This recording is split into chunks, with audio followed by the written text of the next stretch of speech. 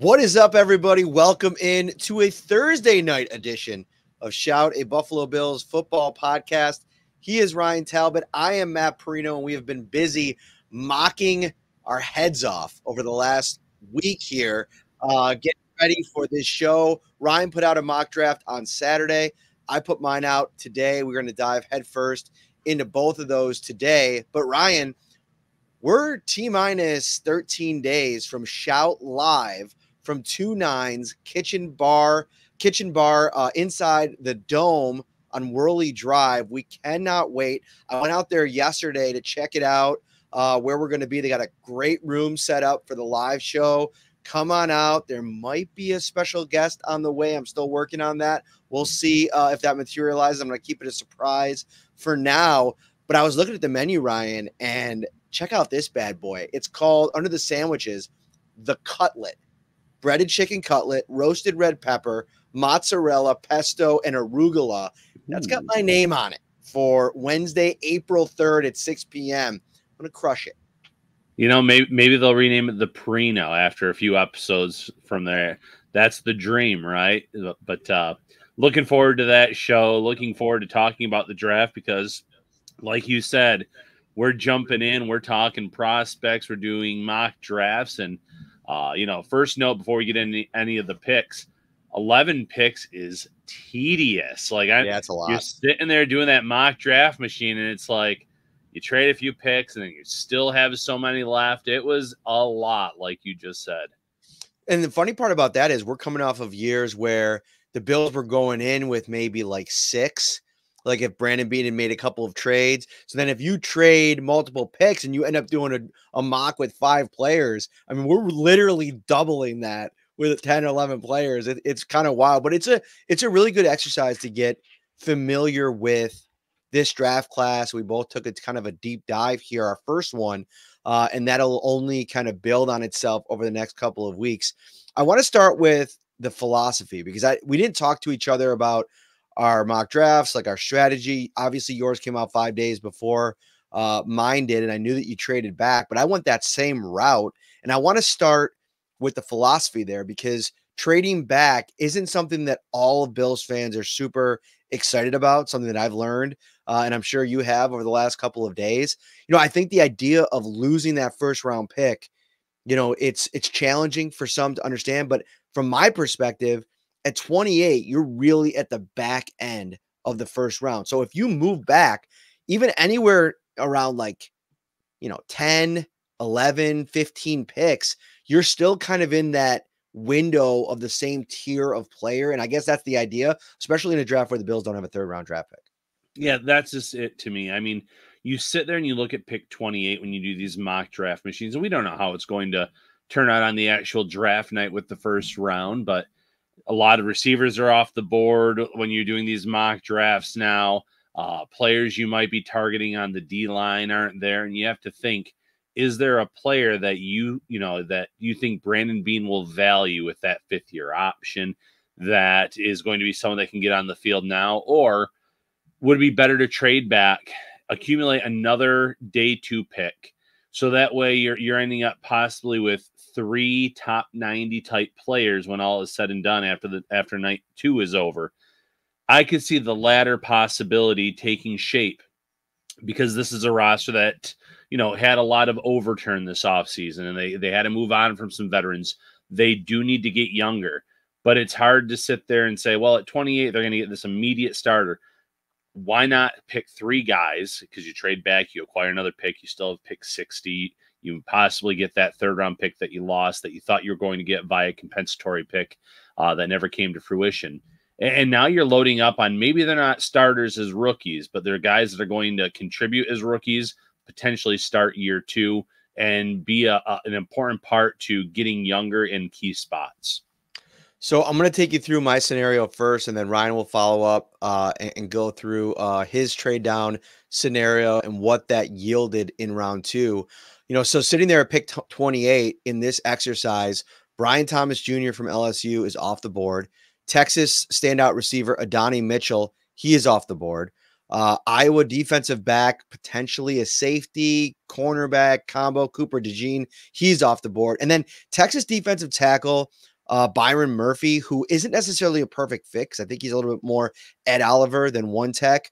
I don't know if it's the perfect fit, but if he's there at 28, I'd actually think about that, only from the perspective of you're almost resetting the clock. You never know what's going to happen with Ed Oliver on his next contract, where you're going to be at with the cap, all those kinds of things. He's a super value right now with where his contract is, but you never know. And I think that they need more pass rushers on the inside, especially considering, how bad things were past Daquan Jones and Ed Oliver last year. But with all those guys off the board, I'm not really super excited about anybody. I think that there's an argument to be made for Xavier Worthy, the other Texas wide receiver, but I watched a couple of his games. I think hands are a little bit of an issue with Worthy. I know he runs 4.22. I went back and watched the Texas Alabama game on YouTube last night, actually, just to look at Mitchell and Worthy. There's a bunch of players on both sides. And man, there was a touchdown, a great route run. Worthy absolutely undressed the corner, got wide open, perfect pass from Ewers, and he just dropped it. I mean, there's nobody around him. And it's like one play, and I'm not trying to extrapolate that and put that on him necessarily, but there are some concerns with that part of it. The frailty of his body. Like there's all those things that kind of go in the mix. And oh, by the way, he's another potential slot receiver. He can play on the boundary too, but he's not a typical X. So, which I think is in this draft, that's what I think you should be prioritizing if you're Brandon Beane. So I trade down.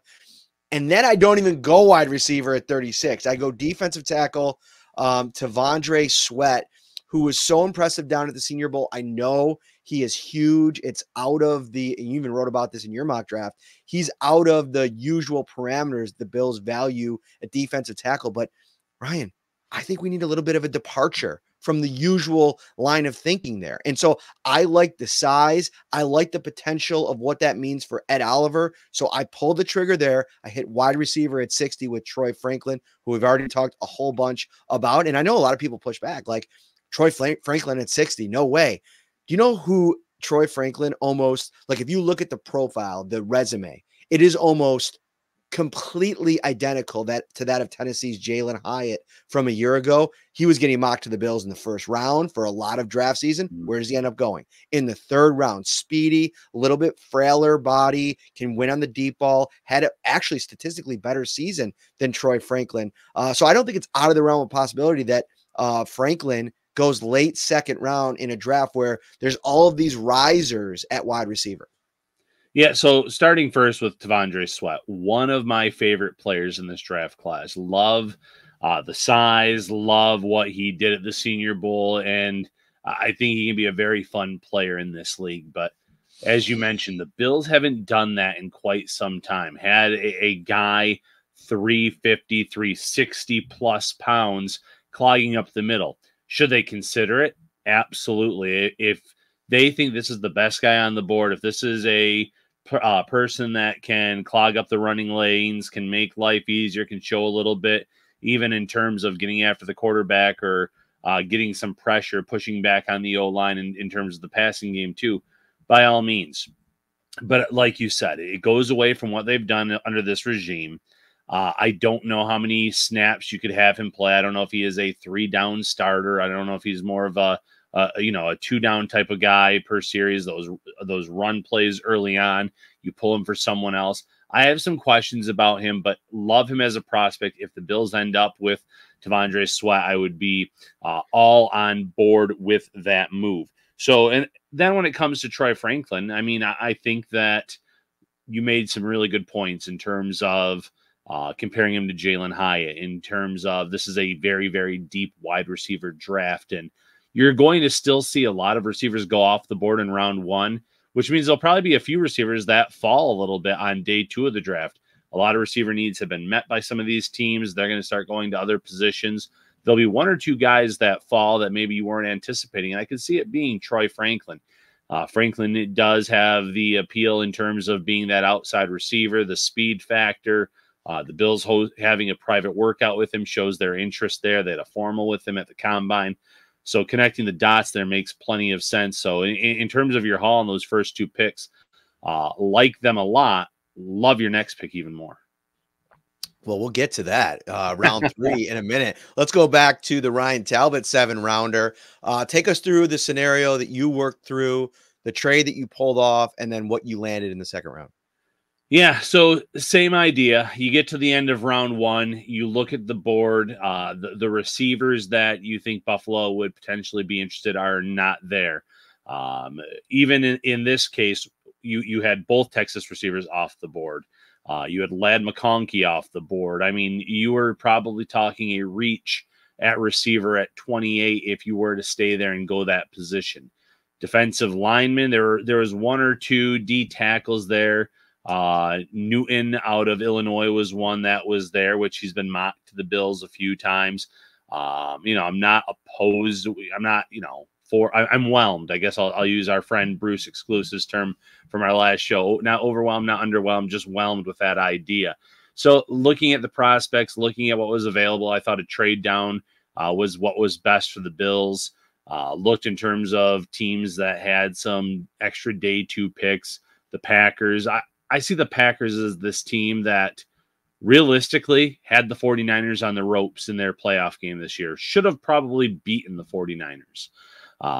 They have a pick before the Bills in the first round, but if they love 2 prospects and they can get 2 first-round guys, 2 guys with that 5th-year option on a young team, maybe put them over the top of the NFC, they might want to trade back in, and it netted the Bills 2 day 2 picks. So I had them landing 41 and 58. The Bills did give up some day 3 picks along with pick 28, which is okay because they have 107. They have 100 of them, and it's funny because some people said, "Oh, I like that trade." Some said, "Oh, you gave up too much." The mock draft, trade chart that I looked at had the Bills ahead. I know there are some that would have had them behind. You just don't know what teams are using these days. But I used the 2024 draft chart. I tried to analyze it all together, but at the end of the day, and I see some names here, Latu out of UCLA was also gone in my mock draft at 28. He's another one I would have potentially taken if I would have stayed put. So I think Latu, just to chime in on that, I think Latu is one of those guys, if he's there at 28, if I'm the Bills, I really heavily consider making that move because I do think that there's a drop off after those 3 or 4 edge rushers. And I don't even know if all of those edge rushers fit into what they want to do. Like Chop Robinson, like the more I read up on him and watch him, I don't necessarily know if he's the kind of archetype that fits what they usually look for. Yeah, and I saw a mock draft today in CBS Sports, and they had the Bills pass on Latu and take an offensive tackle at pick 28. And oh, come on. Not even tackle. I can't see tackle at this point. No, I can't either. Not in the first round. I mean, you always want to stock up. I know Spencer Brown's had some injury issues, but he's coming off his best year, and they noted that. But seeing Latu go a pick later was like, oh, that would have been the pick in my opinion. But anyways, I had the Bills trade down. Pick 41, I looked at the best player available, and on that list of players, it was Tyler Newman. What were the 3 players available? Set this up for me. The 3 players available. Oh boy, through. I'm trying to remember now because it was since Saturday, and I really should have taken a screenshot of who was on the board.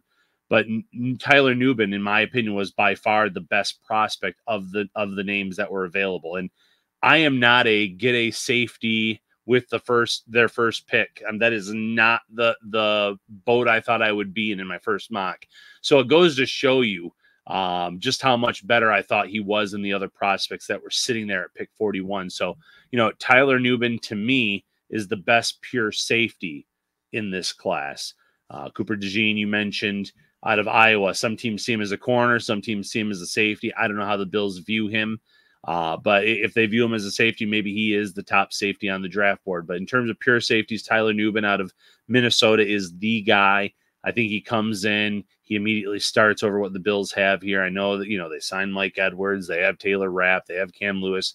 I think Newman leaps all of them to claim one of the starting jobs. I think he's that much of a difference maker. The Bills have a big part of their defense in Sean McDermott's tenure has been the safety play. And that's also a reason why he was so appealing to me at that point.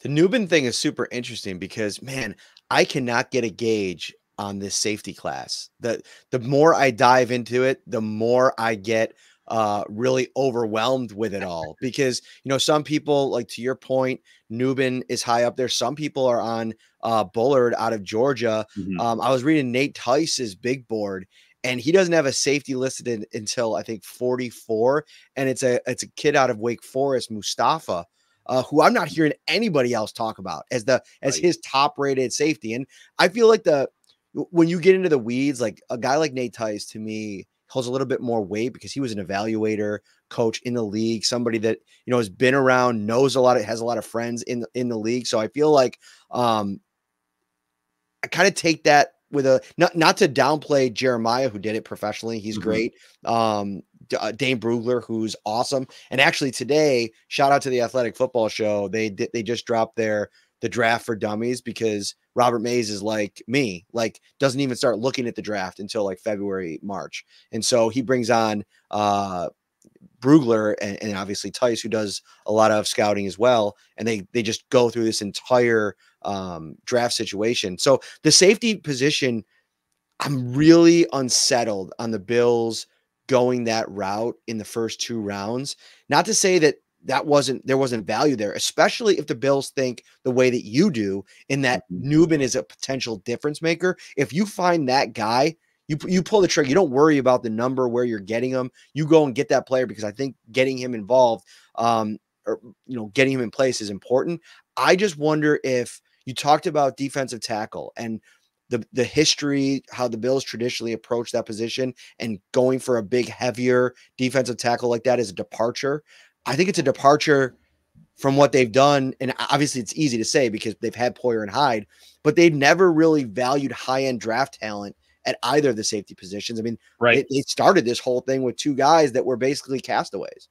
Yeah, I think Micah Hyde was a pretty good player in Green Bay, but I get your sentiments, and part of maybe why again they've never really gone after safeties is because you have Poyer and Hyde and how good they were over those first few years. But it's going to be interesting to see because I do think they're going to come away with the safety maybe within their first 4 picks in this draft. I think that's a fair estimate of where I could see them taking one. And there are some good ones. I see, some pretty savvy draft analysts here in the chat. Cole Bishop from Utah is another safety that I really do like that I think you could get in the 3rd round potentially.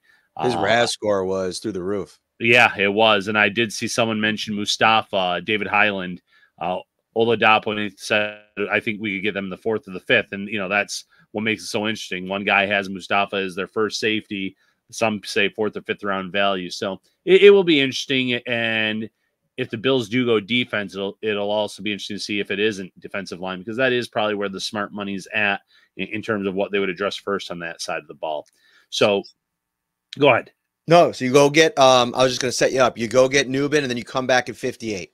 Yeah, come back at 58 and get Xavier Leggett. And I saw someone talk about your mock draft today on Twitter and say, oh, that's the guy I would go get. And you made a good point. What was your top criticism of Xavier Leggett? So I like everything about the kid. I think he's a super competitive guy, and I think that there's super value there where you got him. The one concern is like the limitations as a route runner. And I think like this guy that you get in this draft, whether it's day 1 or day 2, to me has to be somebody that can get separation.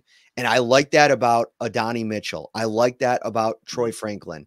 I even like that about Xavier Worthy, even though I have, concerns about the catches. It's what takes me out of the Keon Coleman category because there's concerns about his ability to beat press man. I think that's one thing that I feel like, although he wasn't a nuanced route runner or somebody that even got loads of separation, Gabe Davis had this like crafty way about getting open down the field. And so maybe I've not seen enough of Leggett. One of the other criticisms I've seen is like, he didn't play a lot of snaps before this past year, if I'm correct. Right. Like, no, that's true. First full year of, of a sample size. But where you get him and the way people are talking about him, the way that Jim Nagy talked about him down at the Senior Bowl, I have no problem with the pick. Yeah, I'm high on him. He's one of my guys at receiver, and A.D. Mitchell is my number 1 guy at receiver in terms of players that I would love to see the Bills get. So when I'm saying him in a minute, yeah, when I'm saying my guys, I'm not considering those top 3, even 4 receivers I think even, Thomas Jr. now is well out of Buffalo's reach at this point in time. So with guys that I don't see the Bills getting unless they make this massive trade up, I'm talking about guys available. So Mitchell's my top option. He would be a round one person. Xavier Leggett on day 2 is a guy that I really like quite a bit. I wouldn't call Keon Coleman my guy, but I feel like the 40 time that he tested at, which was terrible, it doesn't show what he actually plays like on the field. And he showed that in the drills where he was like the second fastest receiver at the combine running certain routes, or the third fastest running this route. He plays faster than he runs in a straight line. So if the Bills do end up with Keon Coleman, I know there's going to be a lot of fans that would be upset with it. But I think that they would have seen him on tape and what he can do on tape and know that they're confident in his ability to play at a higher speed than what he showed at the combine there. Kind of similar to when and Gabe Davis didn't run that slow. But when Brandon Beane was kind of openly hoping that Gabe Davis would run a little bit slow on his 40 years ago at the combine because it was a player that he loved. I could see that being with some of these guys like, maybe they don't run fast in the 40, but they play a lot faster on the field. But for, going back to mine, Xavier Leggett was my player in round 2 at 58. And then I came back 2 picks later, Matt, because I'm, still at pick 60 at this point. Rook or Horhoro out of Clemson. I probably butchered that last name. He is a defensive lineman that I think fits what the Bills have been looking for, can play on the inside at defensive tackle. Again, tested off the charts with the relative athletic score. I wanted to go with Sweat in round 2, and I kind of was hemming and hawing on it. And I talked to our buddy Joe Marino, and Joe's like, yeah, Sweat's a really fun player, but he doesn't fit what the Bills generally do there. And after that conversation, some consideration, I went that route with the Clemson D lineman over Sweat, who I could have had with one of those second round picks. Yeah. And I wonder if there isn't, I get what the ideology has been, but I think a lot of times you have to think about, okay, what set up Ed Oliver for the most success? And I think Jordan Phillips, I know that he's a little bit more athletic, but his size in 2019, was great for Ed Oliver. And it wasn't just like, he wasn't a space eater. It wasn't the same kind of idea. And I think he was only like max 320, maybe 325, but he's huge. He's like a big person. And I think just like adding that kind of player, it's something I've wanted going back a couple of years when I was pushing for them to draft Aleem McNeil, who's turned into an absolute stud. And that's the thing about Sweat that I think is intriguing. Everybody wants to put him in like this bucket of like, he's a little bit overweight. Like, will he ever be able to lose some? Like, how do you know? Like, you only know that if you're in the room. And I think that you're making this draft pick, if you're Brandon Beane, knowing the kid based on the conversations that you've had with him, the scouting that you've done inside the building, that all those things are going to have to check out. But I just like the idea of like a big bodied guy to really cause a ruckus in there. I think Jordan Davis, for all of his faults, I think he's somebody that's really added to that defensive line for the Philadelphia Eagles. And I think getting a guy like this that has this athleticism that, was so dominant in Mobile. We know how much they value the Senior Bowl and what Jim Nagy has to say down there. That stood out to me.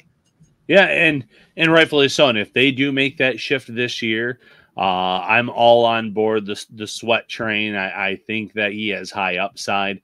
I think that he makes it tough to run for opposing teams. And, like you said, you can coach players up. You can try to get them at a lighter weight, perhaps, to keep him on the field. And those are the conversations that I'm sure they would have with the prospect during these interviews that they met with him at the Senior Bowl, or if they have him in, if they do something with him, a virtual, whatever the case may be. If they show that interest, they're going to do their due diligence to try to figure out the best case scenario for him. All right, let's before we move on to our picks in the third round, I want to talk about Adonai Mitchell for a second, because one thing that I'm really chasing over the next 6 or 7 days, we get a chance to talk to Brandon Beane down at the combine or at the owners meetings here this weekend. And I want to kind of dig into this with him a little bit if he'll bite. There seems to be this sentiment, and I guess Dane Brugler mocked Mitchell to the Bills, but had the caveat that he doesn't really fit into the mold of what the Bills typically like in terms of like, known to maybe take a few plays off here and there, maybe doesn't have that, the work ethic doesn't scream. And, I was listening to Nate Tice, of course, obviously a big fan, putting him over. He's been on the podcast before.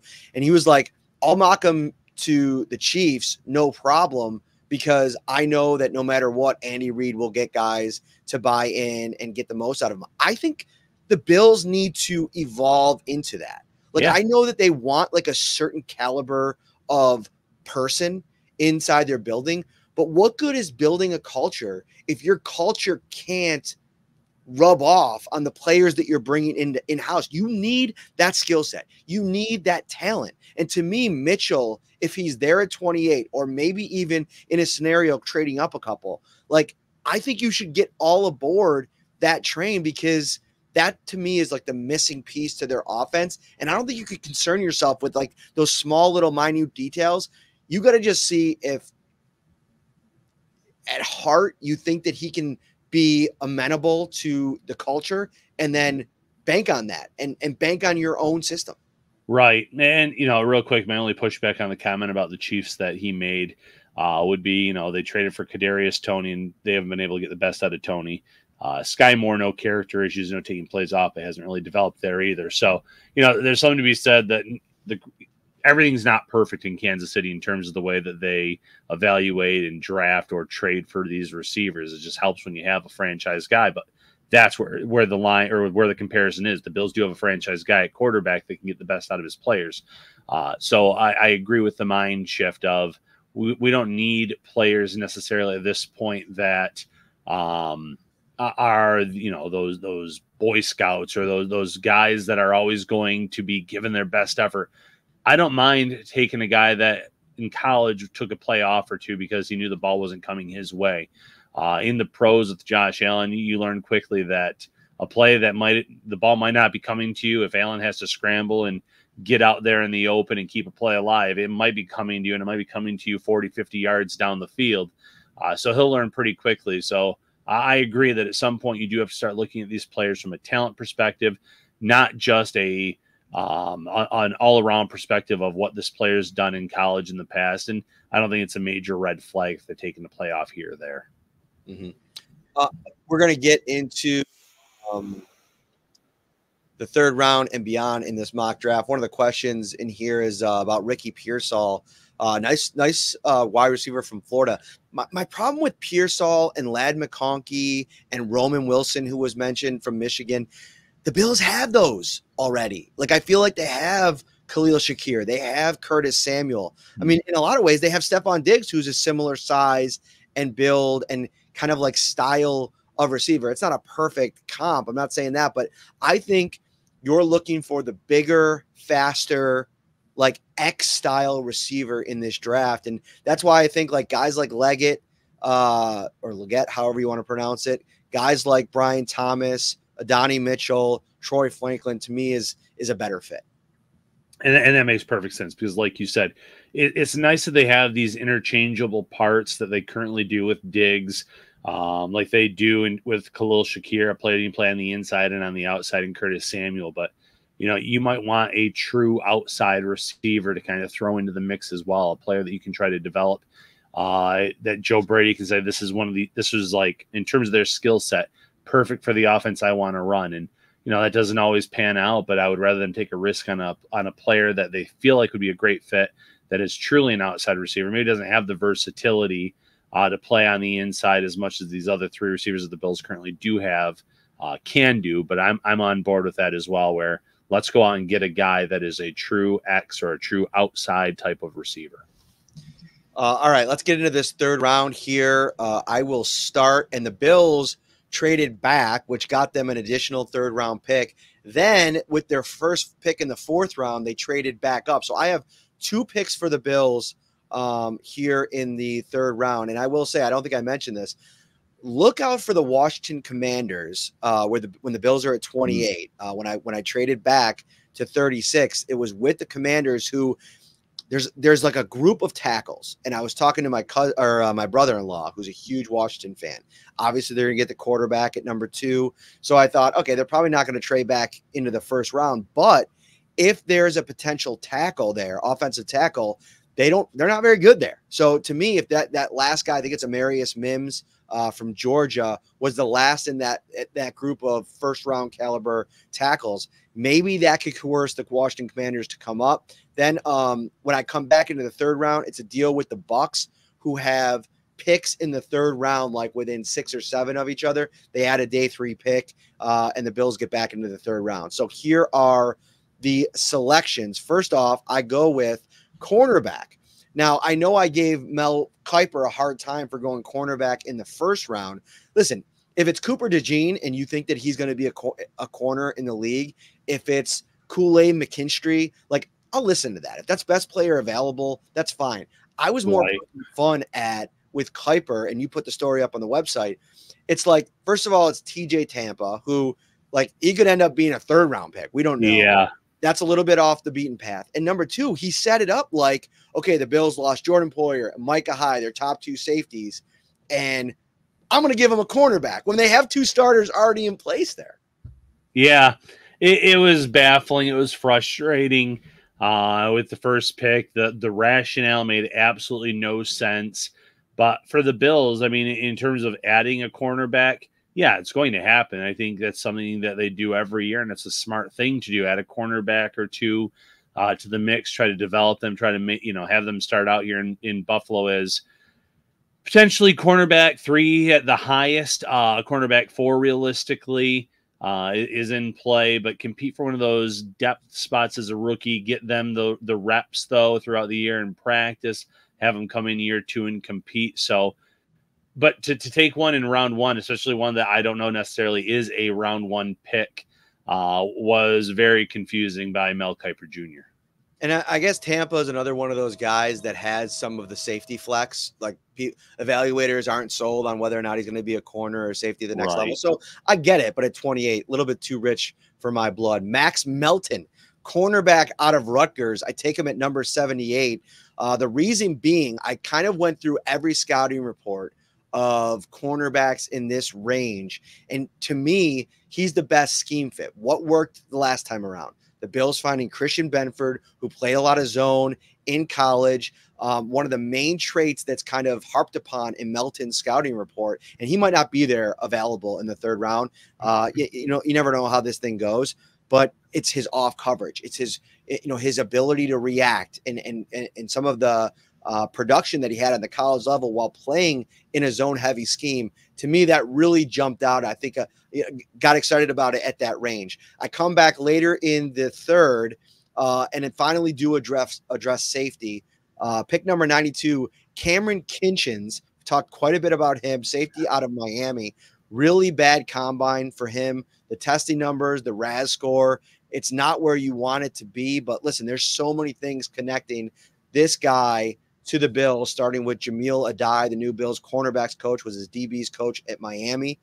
I think the testing numbers aren't as important with this position. And Kinchins, proofs in the pudding. 11 interceptions in his last 2 seasons at Miami. He talked about how instinctual he feels that he is, and that's what the Bills, I think, are looking for. And at 92, there's real value there in Kinchins as I think it was the 4th safety off the board. Yeah, and Kinchins was the prospect I was hinting at earlier, saying that I loved in your mock draft. And, you said it well.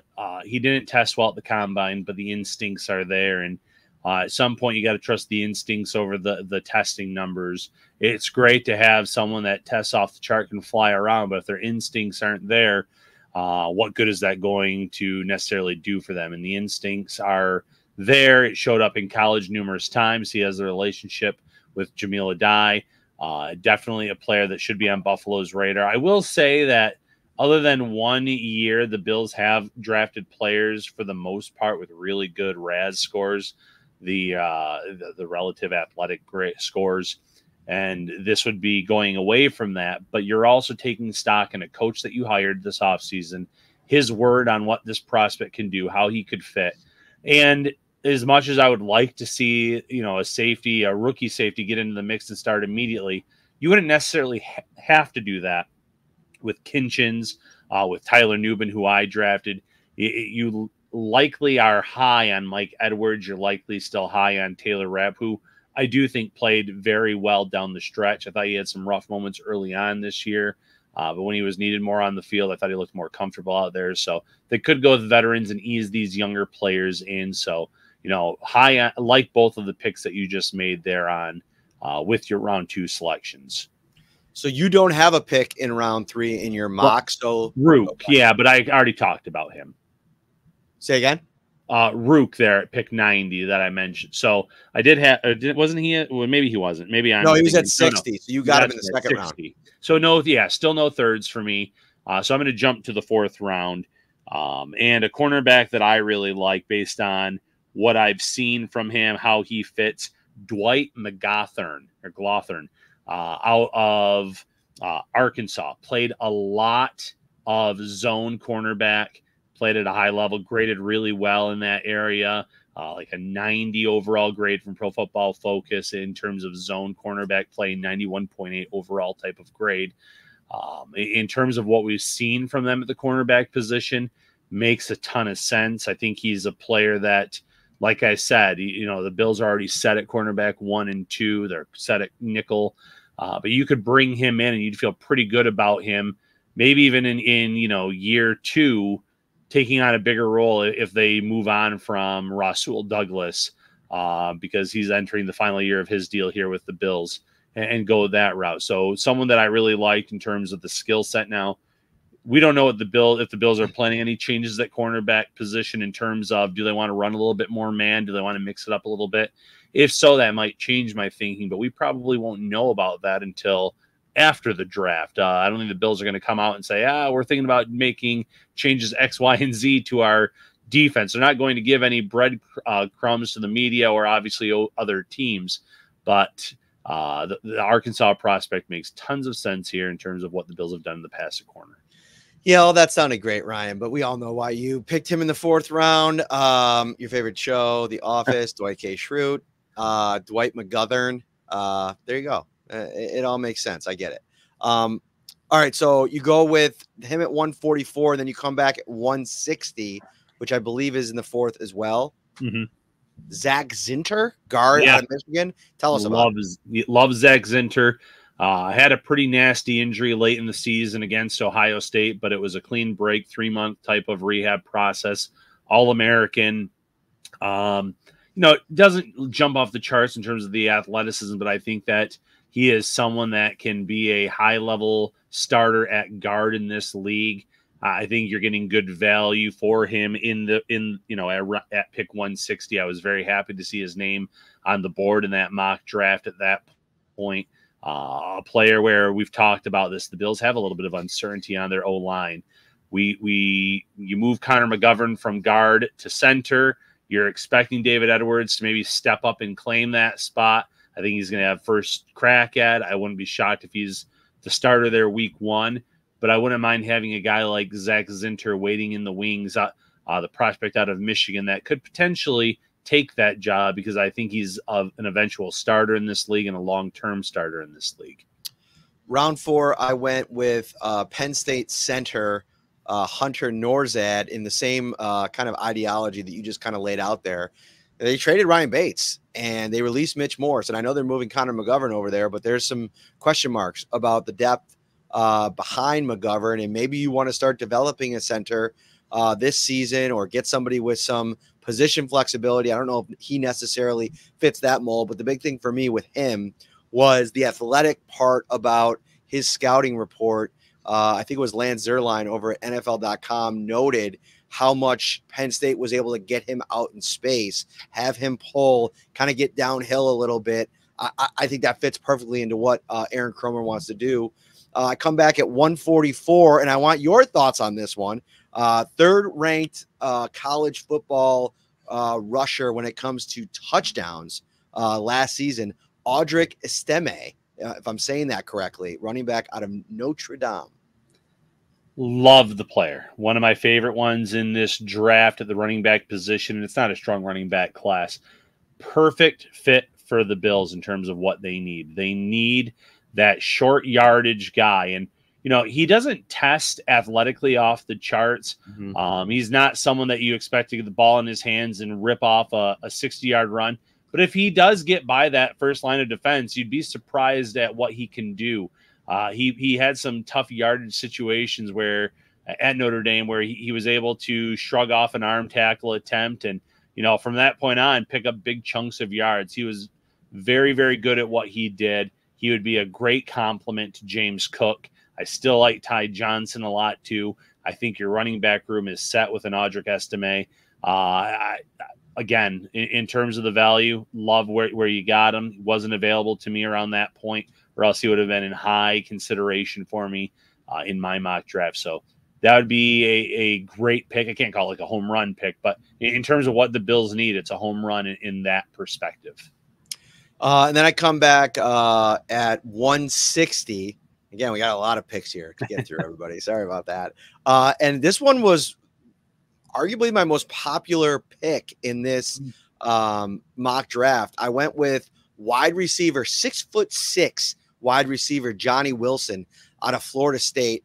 Absolutely massive. He's still kind of learning to play the position.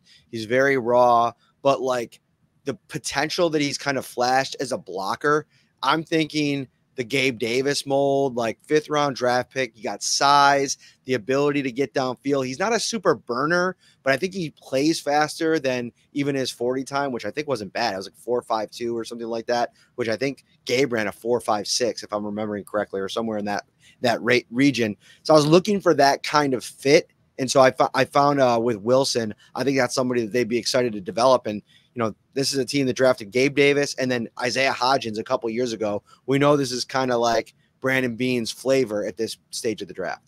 And I'm shocked you didn't get pushed. You said that was one of your more popular picks. Surprised there wasn't the Justin Shorter hype coming after you saying, how dare you?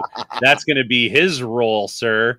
No, in terms of what the Bills have done and looked for in terms of those blocking wide receivers, makes a ton of sense. Raw prospect, a player that you try to develop. You hope that he comes along as a receiver as well as a blocker. We've seen not just with Gabe Davis. Last year, they signed Trent Sherfield in free agency. He was the highest graded blocking receiver the year before that in Miami. They bring in a Mac Hollins this year in free agency, another veteran receiver that's known for blocking. So they are always looking for players that can contribute in that regard. So makes a lot of sense. And, shifting gears, I'm at pick, what am I at? 190 something, 189 now, 189. I also go receiver, but I do not go big, massive receiver that can block.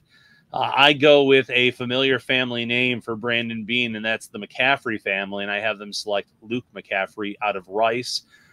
Same thing, though, in terms of the development. I like where he is as a player after 2 years playing receiver at Rice. He had a really great season in his final year there. He is converted from the quarterback position, I like players that, one, know what the quarterback's thinking, and that's one thing that you're going to get out of McCaffrey. Two, the bloodlines are great, the McCaffrey name. And very, What's the very relation? Is he cousin? To who? To Christian? Brother. Yeah. Brother. Okay. Brother. Yep. Sorry. Yeah. So it's his younger brother.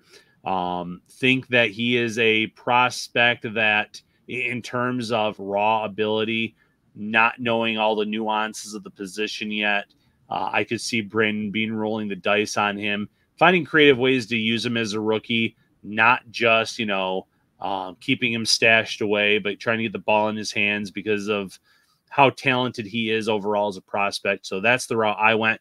But again, I think you and I both agree doubling up at receiver in this draft would not surprise either of us. So at 189, I go with an edge rusher, and I find an absolute athletic freak out of Texas Tech. And the more I've learned about the player since this has come out, I don't think you're going to be there at this spot. So the Bills would have to go maybe earlier. I might even consider this in the 4th round.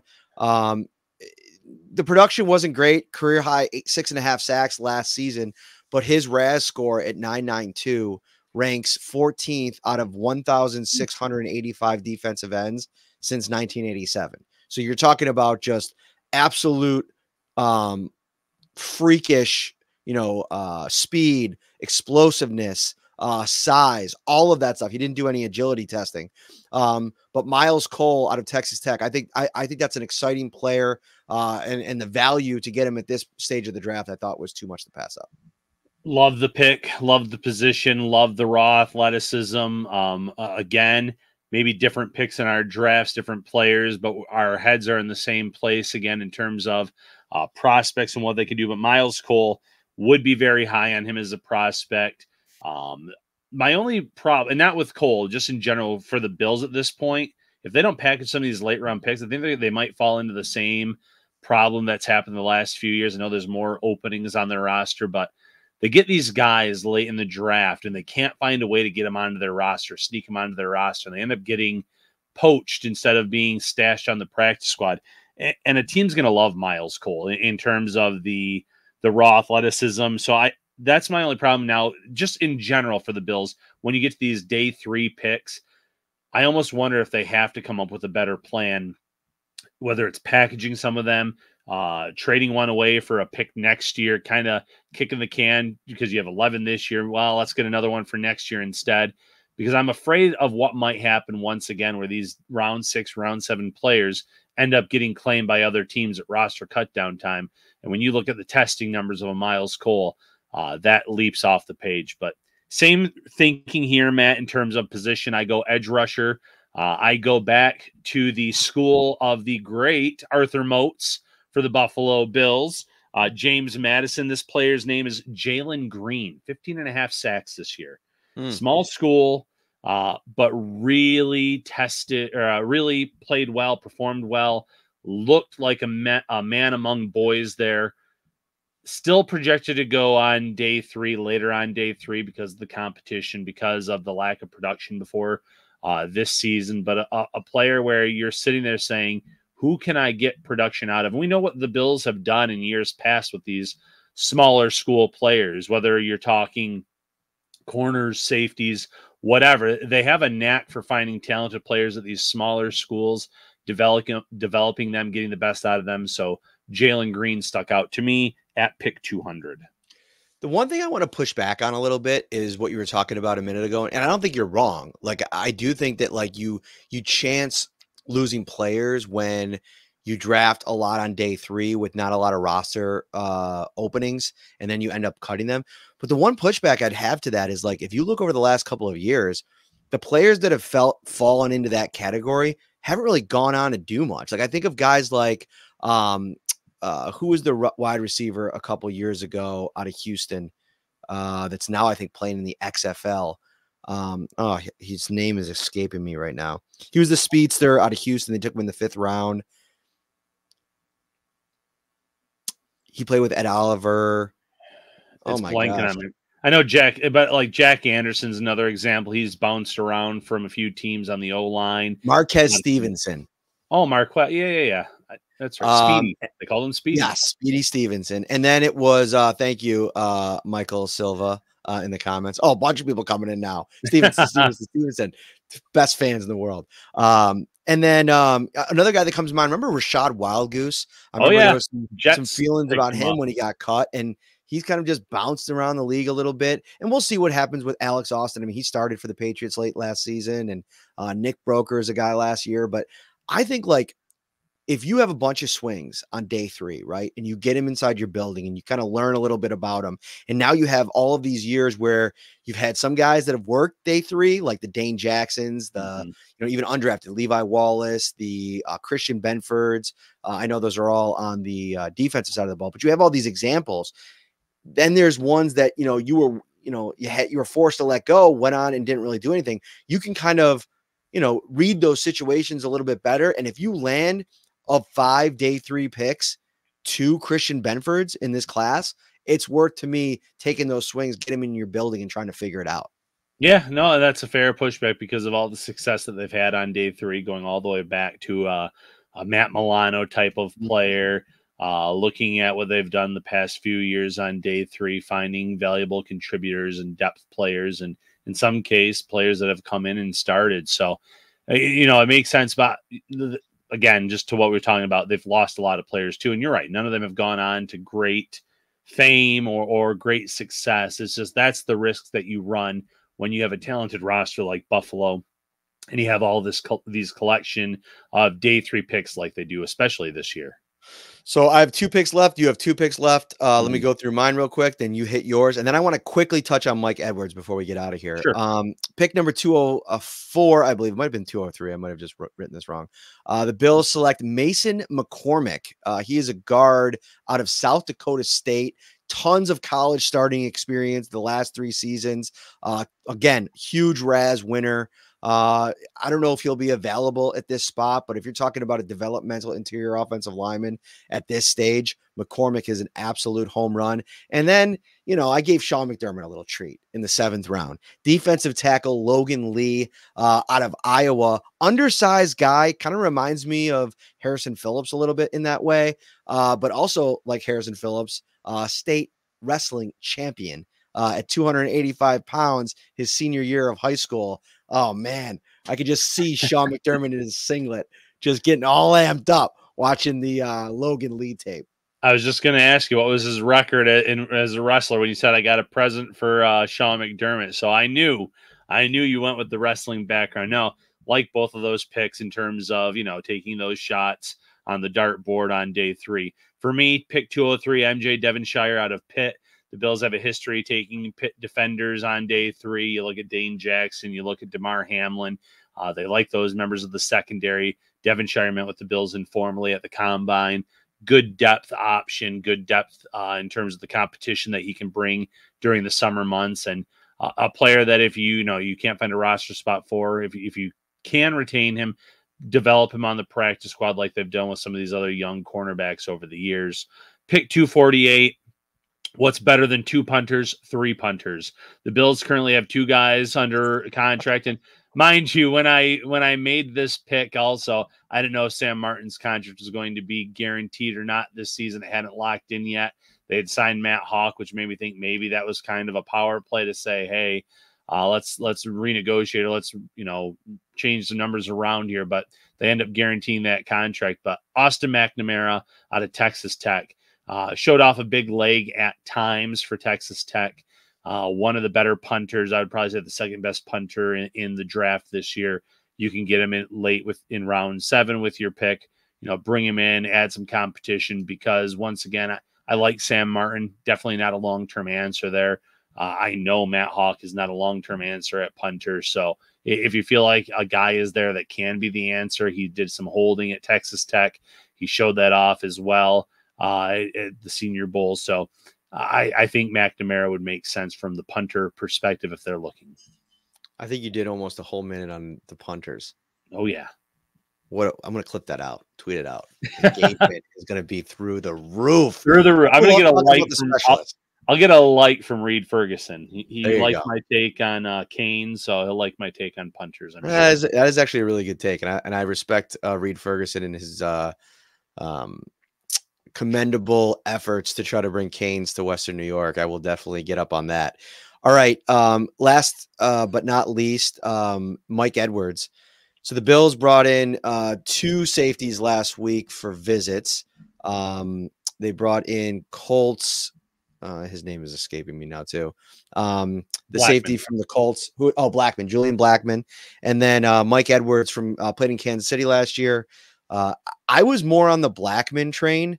But after getting a chance to talk to Edwards, and he kind of feels like a guy that's never really been given a chance to start anywhere. He's always been like the 3rd safety and in all these different situations. And I think that they think he's number 1, got a nose for the ball. He's got all of these turnovers. I think his numbers, turnover per snaps, is one of the tops in the league over the last 5 seasons. I don't think he's necessarily going to be a starter.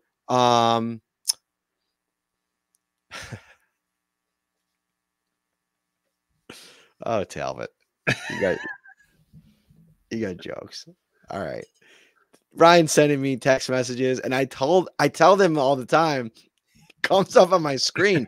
And that's why when Caitlin does it, I tell her, don't do that, because if it's something funny, it's going to make me laugh on the screen.